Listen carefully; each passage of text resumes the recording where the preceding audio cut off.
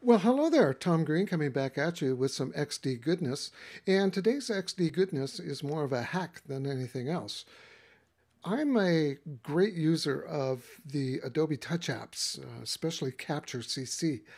And the great thing about that is you can create brushes and colors and things like that and add them to your Creative Cloud library, and you get access to them in all of the Adobe applications, except for XD. And that's a bit of a frustration for me because I love using the color themes that I capture. And sometimes I may want to use them in an XD project. So, what to do? Well, what you can do is, and I've got Photoshop open here, is you can come over to your Creative Cloud library, open it up. There's your color themes. And all you need to do really is just take a screenshot of your color themes. Now, if you can't remember what they're called, just roll over and there are the names.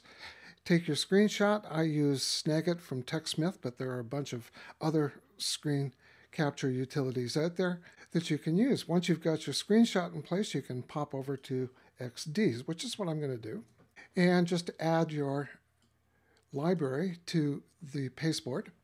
And now all I have to do is just draw a little box here, get the eyedropper tool for the fill, and we're going to use the Newfoundland theme here, and I'm going to use that blue, and I'm just going to add that to the palette.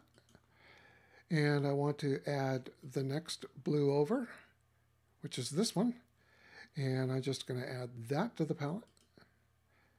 And let's grab one of the darker colors. Let's go with that green. And I'm going to add that to the palette.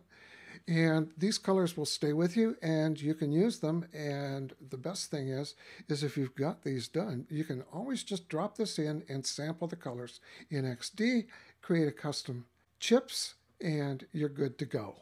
So there you go. There's a little bit of a hack for Adobe XD.